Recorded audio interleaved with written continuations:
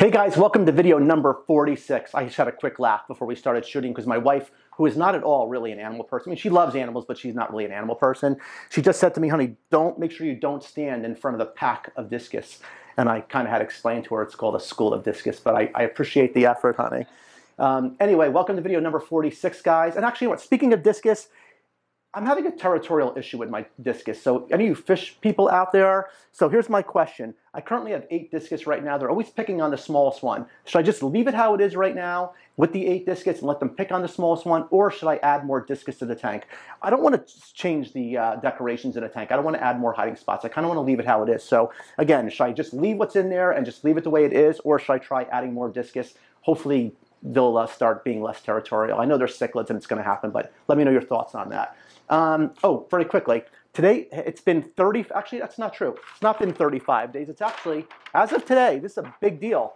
It has been 36 days, guys, today, since Florida Fish and Wildlife has killed one of our harmless reptiles. So it sounds like they're finally starting to be able to tell the difference between a boa constrictor and one of the prohibited species. So it sounds like they're learning some of the basics about reptiles, and hopefully they'll keep up the good work, and maybe we could even make it to day 37, which would be really exciting.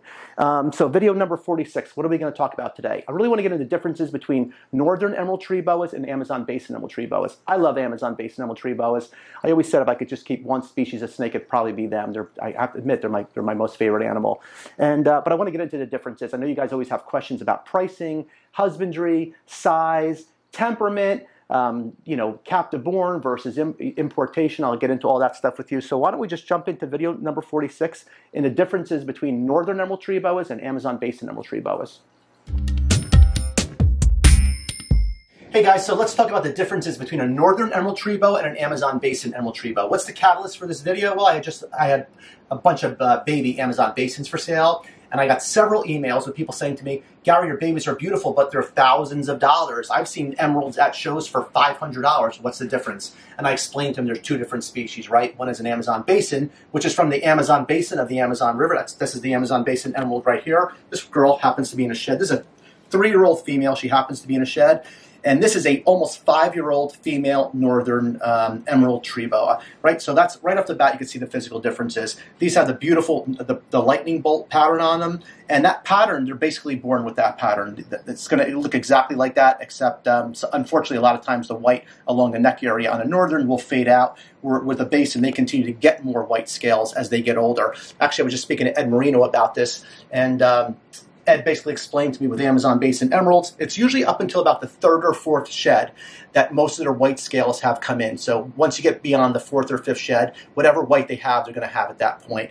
And he also mentioned to me on the laterals, okay, on the striping here, these laterals, those, whatever they're born with, that's pretty much what they're always going to have. When new white scales come in, it's really going to do more with the striping than on the laterals. So when you're picking out Amazon basin emerald babies, you know, especially if I could show you, actually I bought some babies in a little bit that are lower white animals, and I'll show you some of the differences between the lower white and what's going to be probably a higher white Amazon basin. So anyway, that's the main differences between the northern and the Amazon basin as far as appearance. Amazon basin emeralds get much larger also. Again, that's a 5-year female compared to an almost 3-year female. So this girl's going to continue to grow, and within a couple of years, she's going to definitely be bigger than the northern emerald. Now let's talk about pricing, okay? Amazon basin emeralds are just far more expensive than northern emeralds, and what's the reason why? Is because these are still available as wild-caught animals. I mean, hundreds, maybe thousands of are imported into the United States every year, so literally just has the numbers way up on them. More supply, you know, and they can fill the demand, so which unfortunately has a lower price tag on it. Amazon basins are only available as captive bred and born babies, and that's the difference. When you see a baby Amazon basin available, at least you know it's captive bred and born. It's usually not the case with the northern emerald. If you see a red baby emerald available northern, again, most of the time it's going to either be an imported baby, or it's going to be perhaps a baby that was born from a wild-caught adult female that came and grabbed it. So those are the 2 ways you're going to, and also, as I mentioned, you're going to see tons and tons of adult emerald tree boa as northerns imported, right, wild-caught animals. If you do not have experience with those animals, I made a video on that. Just be very wary. I mean, they're amazing animals, and if you have a lot of experience, you may be able to get them to come around, but they are known for chronic regurgitation syndrome when they come in as captive, as coming as wild-caught imported adults, so always be wary of that. So again, what else leads to the price difference is, besides the far less supply of Amazon basins, keep in mind, guys, an Amazon basin emerald is going to take, to reach maturity, it's going to take for about 6 years before you're able to breed an Amazon basin emerald female, right? So think about the time investment that's involved to get these animals up to size. So you can't import them as wild-caught animals. They take forever to get up to breeding size. Also, the northerns, take a while to get up to breeding size as well, but there's still far more of them coming into the country. So it's just simply a supply and demand thing. There's a lot less of them available, and I wish that wasn't the case, because I got to tell you, as I mentioned earlier, this is my most favorite animal out there to work with, because their actions are just so deliberate. And I would say an adult Amazon basin is almost like a spiritual animal. And I just love them, and I wish they were at a price point where everybody could at least have one in their collection, because you just have to have one. You'll see what I'm talking about. I wanted to continue with that conversation I had between myself and Ed Marino about the coloration of babies. And again, Ed, thank you so much for your time. I really appreciate it. If you guys don't know who Ed Marino is, I'll put a link to Ed's, he's on Facebook and he's on Instagram. I'll make sure I put a link to his animals. They're pieces of art. I don't know if you guys know who Ed is. His animals are just, they're off the charts. And that's the best way to describe them. I can't describe them. That's the best way to describe them. So check Ed's animals out. Anyway, let's continue along with the with babies. So when you're picking out an Amazon basin animal, so what I was mentioning earlier is, if you look at this animal, there's not much to the striping on it, right? This animal is only about 8 weeks old at this point. You can see it has the white laterals here, so we know, based on my conversation with Ed, they're not going to get any more scales in the white laterals. However, along this whole entire neck area down, you could already kind of see it coming in already. You could see some white scales coming in. And I'd be willing to bet, even though it's a pretty low white animal at this point, I'd be willing to bet by the next 3 sheds, something in that area, it's going to continue to put size on, it's going to continue to shed out. I'd be willing to bet that's a complete white stripe to this baby. So when you're picking out animals too, oh, she's okay. When you're picking out animals too, that keep it, always keep in mind, look at the parents, right? Just like when you're buying jungle carpet pythons.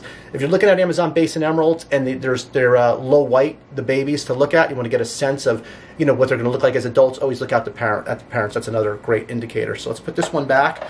There's a sibling to this animal, and as you can see, same age and everything, but you can just see this animal already has almost a full stripe on it. Has even better laterals, a full stripe. So we know that animal is never going to be a high white animal. It's just not. But it could still have a decent amount of white to it. And this animal, sibling, you could already see the beautiful laterals on it, almost has a full stripe, and that's going to continue to come in over the next 3 or 4 sheds. So when you're looking at babies, you just got to be really open-minded, especially if you're trying to save money, because what it comes down to, guys, is the more white on a baby, the higher the price is going to be. And I say that because, everybody has a different budget. If you're looking to spend a little less money, I'd be willing to take a roll of dice. I'd buy an animal that a little less white, hoping that there's a pretty good chance a lot of the white is going to come in. So let's put these 2 babies back, and just for size, I just want to show you, these are 2-year-old basins. These are both males. I just want to give you guys a sense of, they grow very slowly. Keep in mind, we're only feeding them every 10 to 14 days. I'm going to get into feeding really quickly. But so these are a couple 2-year-old males, and these were not very high white animals when I got them. Believe me, and the white really came in a lot, so I'm super happy with these. Guys, okay, here's another female basin I just took out, also in a shed. That's a 3-year-old female, and this is the sister, the other northern I had out. This is her sister. You can see how pretty she is also. And by the way, both of these northern emeralds I'm showing you guys, they were the product of imported wild-caught female northern emeralds that came in gravid, and I bought a litter of babies, and the babies just do really well. So that's the origin. This one's captive bred and born, of course, the basin, and this is, again, this was the baby of an imported wild-caught female. So as far as challenges with keeping both, which is what I say, is it easier to keep northerns, easier to keep basins? The husbandry is really the same, guys. I'm feeding my babies every 10 to 14 days. I'm feeding young animals probably in the area of every 14 to 21 days. I'm letting them have no more than 3 meals without a defecation. As far as husbandry, they're very similar, okay? So what makes one easier to keep than the other? Well, the reality is that northerns tend to be prone. I mean, captive bred animals have a much less chance of this happening with, but they tend to be more prone to regurgitation. Whereas basins, honestly, I would say arboreals in general, if I'm rating them on a scale of how difficult to keep, 1 being the easiest, 2 being semi-difficult, and 3 being the most difficult, I'd always rate arboreals as 3s because they do have their own set of challenges. You know, you could have been keeping carpet pythons your whole life, and if you had never had an emerald or a chondro, it's a completely different animal to keep. So in general, I'd say they're both 3s as far as difficulty, and the one thing that makes it a little more difficult as far as northerns than basins would be the fact that northerns have that, they're prone to regurgitation. So you got to be really careful with them, and you don't want to overfeed them, where you don't tend to have that issue with basins. They don't seem, knock on wood, they don't seem to regurgitate.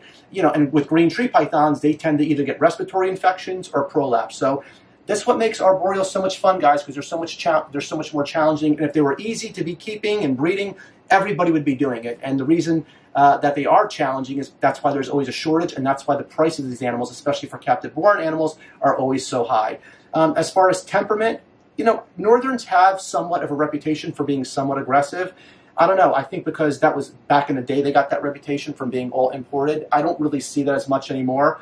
At night, both of them are, you know, if I go in their enclosures, they're looking to take a whack at me because they're in feeding mode.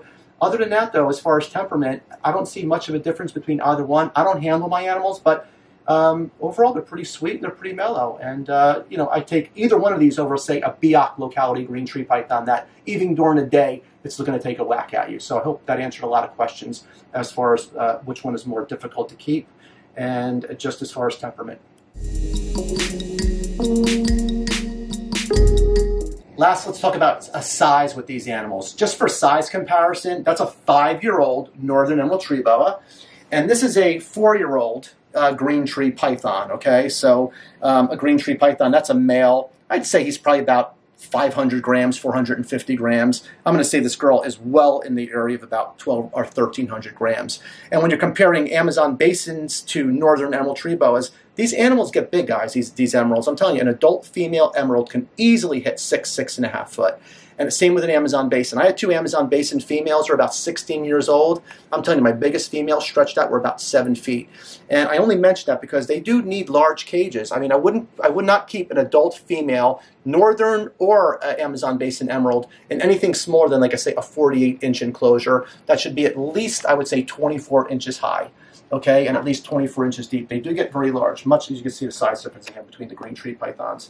So when you're considering these animals, you know, you can't stick them in like a, you know, a 24-inch cube. A lot of people like to use a typical traditional 24-inch cube, 24 high, 24 deep, and 24 wide on the arboreal cages, and it's just too small for an adult female northern or Amazon basin emerald. So again, keep that in mind. Last thing I think I failed to mention were temperatures. I keep all my basins 83 to 84 degrees, even my babies, just like my chondros, you know, 60% plus humidity in each of the enclosures. If your animals aren't shedding properly, there's not enough humidity. That's the easiest way to tell if you have enough humidity or not. So again, nothing really difficult about keeping either one of these animals. It really just comes down to your source. If you're able to get, in the case of northerns, captive bred and born babies, or at least imported babies from wild-caught females that were gravid, you start out with solid animals, you shouldn't have any issues with them. And again, with the Amazon basins, we know they're only available as captive bred and born, so anyone you get, again, as long as from a reputable breeder, a reputable seller, you shouldn't have any issues with it whatsoever. But these are just amazing animals, guys, and I don't know if you, many of you I know haven't even seen Amazon basins live, and if you do get a chance to see them, you'll just see exactly how the scalation and the white on the dorsal striping, they're pieces of art. They're really amazing, and I always say it, I love chondros, and people get upset with me. I'm a chondro guy. I've been keeping chondros for almost 30 years, but if given the choice between one species to keep, as far as snake, for me, it would always be Amazon basin emeralds, and I hope you guys are able to get your hands on one in the near future. Okay, I got to show you guys some really amazing emeralds in this video, so now look, here's a ball python, just because I know you guys probably want to see a ball python. I love this animal, by the way. I think it's so cool. I love ball pythons. I really do.